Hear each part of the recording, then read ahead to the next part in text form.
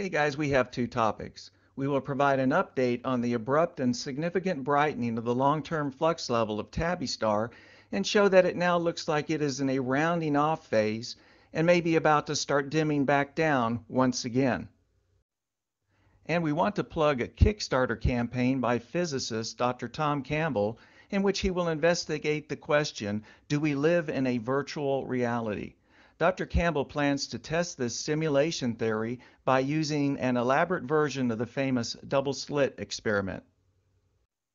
So from our last update on May 18th, this was the centered 25-day simple moving average of the G-band data of Tabby star. And this simple moving average curve represents the long-term light curve of this strange star. All of these data measurements that constitutes this light curve were taken by Bruce Gary and are represented by the light blue detached circles, while the connected darker blue circles with the red borders represent the long-term light curve. And in our last video, we showed that we had an approximate 2% brightening of this star in only 40 days from April 8th to May 17th. And we also showed that the brightening trend seemed to be leveling off at that time. So let's now move forward in time and add the new G-band data points to this curve. As you can see, this centered 25-day simple moving average flux level seems to be bobbing around the 2% level at the present time. We are looking for perhaps a rounding off and an eventual fall as the dimming begins once again, as what happened with the smaller brightening event to the left of this curve. But trying to anticipate what this star does next is really just a guess. And now, using the centered 25-day simple moving average as the nominal flux level, let's now derive the normalized flux light curve. So this is the set of newly calculated normalized flux with the new G-band data. And now let's look at this graphically with the data we just calculated.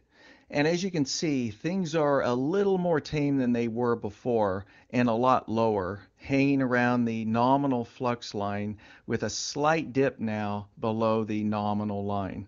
So if this is something reflective, guys, that is starting to go behind the star, we expect this 2% brightening curve to begin to fall again, and maybe quite quickly. And now for our second topic. We want to let you guys know about a Kickstarter campaign by physicist Dr. Tom Campbell that will investigate whether we live in a simulated reality. Materialism has failed to explain quantum mechanics experimental results, and virtual reality provides a logical explanation. So Dr. Campbell will be conducting experiments using unique variations of the famous double-slit experiment. I'm Tom Campbell, a physicist and consciousness researcher who has worked at the leading edge of science and technology for NASA, Missile Defense, and Monroe Laboratories. In June of 2017, my scientist colleagues and I wrote and published a peer-reviewed quantum physics paper that describes how we can test the simulation hypothesis with physical experiments that are unique variations of the classic double-slit experiment. There are just a couple more days left of the campaign, and we have included a link to this Kickstarter campaign below this video for you guys to check out. So far, have gotten over $200,000 and thought we could surge this just a little bit more. Well, guys, that's all we have. We will see you in our next video update, so please take care.